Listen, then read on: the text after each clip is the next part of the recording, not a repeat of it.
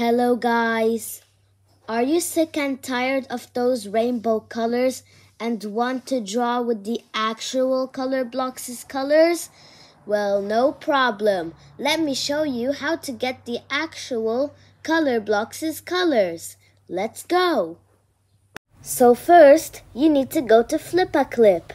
If you have Flip a Clip, that means you're ready for the next step. But if you don't, download it and wait and get ready for the next step.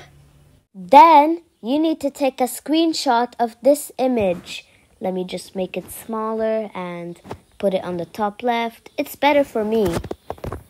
Then, go to the pencil or the paint bucket. Then go to the square and click on this pencil over here. As you can see here, it's the actual colors for each color block. For example, I'll choose red.